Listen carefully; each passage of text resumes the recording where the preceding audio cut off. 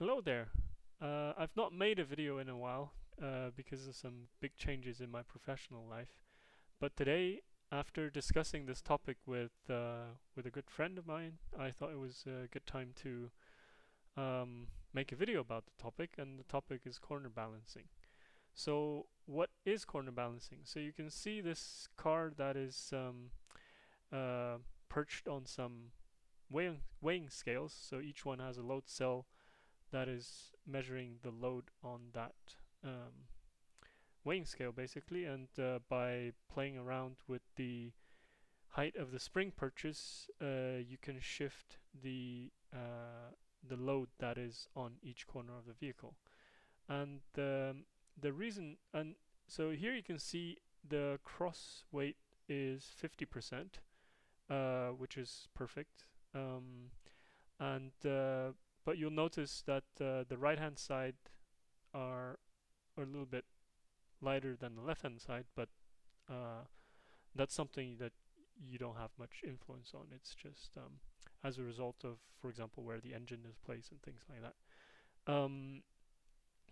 It's not, yeah, that's not something you can really influence with the corner balancing. So why do you do corner balancing anyway? It's especially important when fitting an aftermarket suspension that's stiffer than the regular suspension that comes from the factory. And so, as mentioned, it's to get to an even cross weight. And the reason you do that is to avoid asymmetrical handling. So, by asymmetrical handling, what I mean is if you turn left, you might have understeer, and if you then turn right, you might have oversteer. So, nobody wants that. You want a car that's predictable. So, you want a car that is not really changing in its handling balance. Yeah, whether you're turning left or right. So if you prefer some understeer, then you want the car to be understeered both turning left and right. And the same, if you like some oversteer, then you should get the same amount whether you're turning left or right.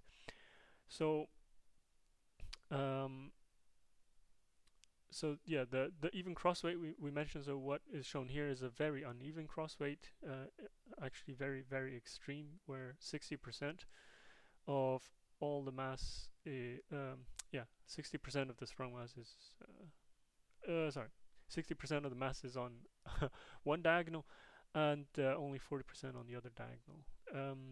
So also you want to do the corner balancing while still maintaining the correct ride height. So it's not good if you get to a very even load, but then your ride height is all over the place. So you want to finish with 25. So you want to finish with an even cross loading, 50% on one diagonal, while maintaining the correct ride height both front and rear, and on each corner, so that your roll centers and so on are also correct, and you have the same suspension travel on each side. So yeah, perhaps important to mention what corner balancing isn't for. So it's not to change the front rear weight balance. So that's something which is pretty much set from the factory, unless you have a racing car in which you can move some ballast around. So in a normal car where you cannot really change the weight balance, it's just, yeah, result of the design where the engine is placed. If you have a 911 with a heavy engine in the rear, then you'll have more rear weight balance. Whereas if you have a hot hatch front wheel drive engine in front, the front's going to be heavier, and there's nothing you can really do about it using corner balancing. The only thing you could do is maybe shift your battery around. If you have a very heavy lead acid battery, you could maybe move that to a different position in your vehicle to change the front to rear weight balance, but not by a great deal. You could maybe shift your seating position if you have pedal boxes which shift with which you can also shift the position of, but that's also pretty rare. So in general, you cannot really change the front to rear weight balance. The other thing corner balancing isn't for is to change the weight balance from left to right. So that, as mentioned, that's kind of set from factory as well, depending on your engine placement, where all the heavy bits are in the car, and it's kind of set. And also depending on the weight of the people that are sitting in the car, then that's going to shift as well. If you have a very heavy passenger, then you have a bit more load on the right hand side. So I remember there was quite a funny video some month ago where one driver was, blaming his somewhat overweight friend for the fact that he crashed on Nürburgring. That was Uh, so anyway, the left to right, you cannot really use corner balancing to change that. So there are minor effects from the horizontal shift in the center of gravity position. So if there's some pitch or roll angle in the vehicle that you're changing due to the corner balancing, then there will be some minor shifts in the front to rear and left to right corner loads, but in general that's not it's only a minor effect. Okay. So where's the origin of this weight imbalance? So you have to think of a table to start with. So table has very stiff legs, and so if you imagine if the legs are not all exactly the same length, you just put a small stone under one leg, then you'll end up with the weight of the vehicle being supported by just two legs. So in this illustration here, the entire weight of the table is supported by this leg, half, and the other half on this leg, whereas the other two legs are not doing anything. And so if you had three legs, it would be there wouldn't be this problem. But because a table has four legs, it's a lot more difficult to balance. So a vehicle is quite similar to a table, but the situation is a lot easier to deal with because you don't have stiff legs, you have elastic legs. So the legs, so the suspension in a vehicle, there's some elasticity. There's also elasticity in the tire sidewall. But okay, the majority of the suspension elasticity is coming from the main springs, and because of that, even when the length of the leg of the table, in this case the vehicle, even when they're a little bit off, you're still reasonably close to a very even loading. So imagine the center of gravity is right in the middle. If you had infinitely elastic legs, then no matter what you're doing with the spring perch, you will always have 25% loading on each corner. But of course, you don't have infinitely elastic suspension. So even with say air suspension or something, there's still some stiffness to your suspension, and because of that, if the say the spring perches were not correctly adjusted, then you can end up with some imbalance between the two diagonals. And as said, so the stiffer your suspension, so say you're going from normal to aftermarket, to going from say factory up to I don't know, KW Club Sport or KW competition or something like that, you're going ever higher with the spring stiffness, then the corner balancing is really important, because for each millimeter of adjustment that you're off in terms of your spring perch height, the more off you will be in terms of your corner loads, with the stiff suspension. So yeah, so by adjusting the spring perch heights, it's still possible to load one diagonal more than the other, as is what I mentioned. So in this example, if these two corners were really pushed out, then this diagonal would be loaded a lot more than this other diagonal. So let's start with the particular scenario. The right height looks correct, but the corner balance, the cross balance is way off. This diagonal is significantly more loaded than the other diagonal. So what do?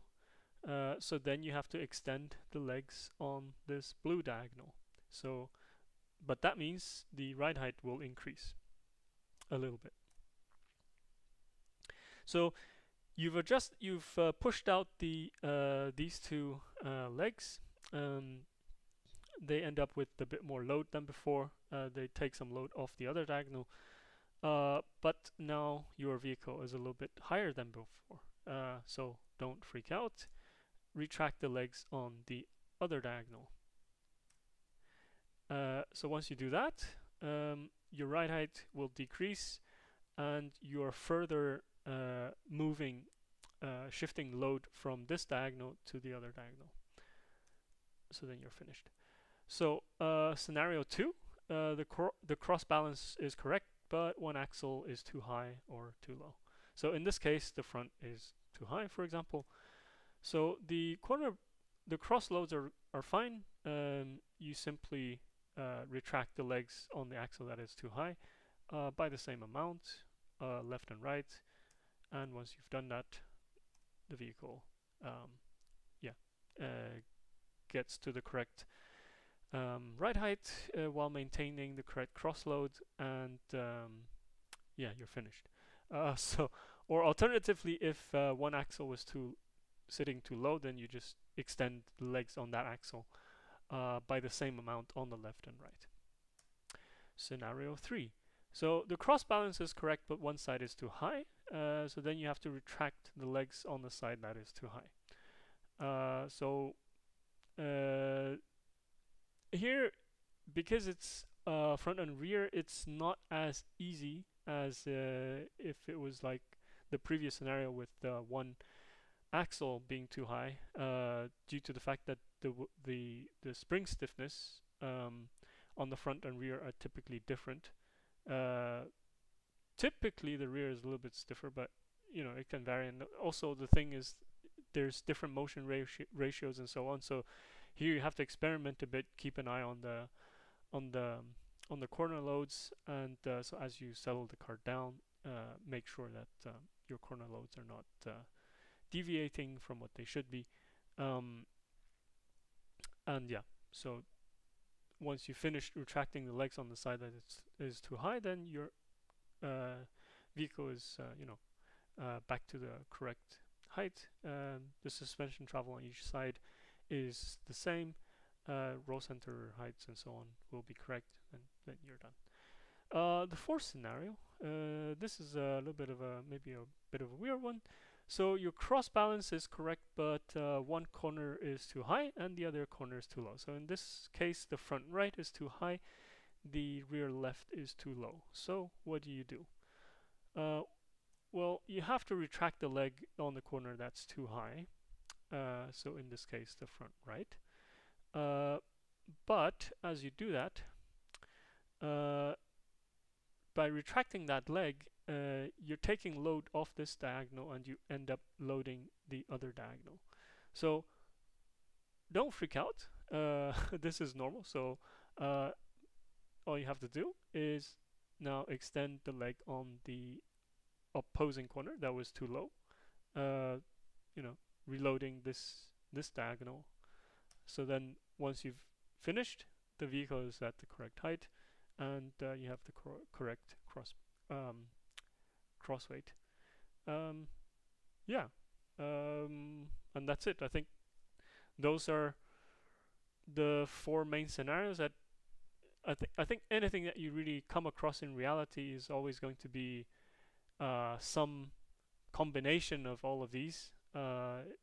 And yeah, so just go step by step, um, and just remember, think back to the basics. What you're trying to achieve is to get to a good cross weight, where everything is in balance, 50% on one diagonal, 50% on the other diagonal, and ride height, um, that is correct. And remember that by ride height, I don't mean the perch height, because the perch height of the spring can be somewhat different from one corner to the other.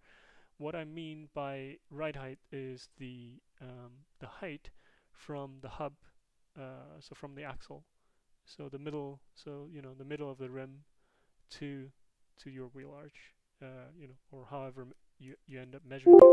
So like for example, in this example here, you might measure from the middle of this to the wheel arch, or whichever um, reference point is the easiest. You wouldn't be looking at say the height over here, but you'd be looking at the height from the wheel arch to to the axle. All right, hope it was interesting and informative. Till next time.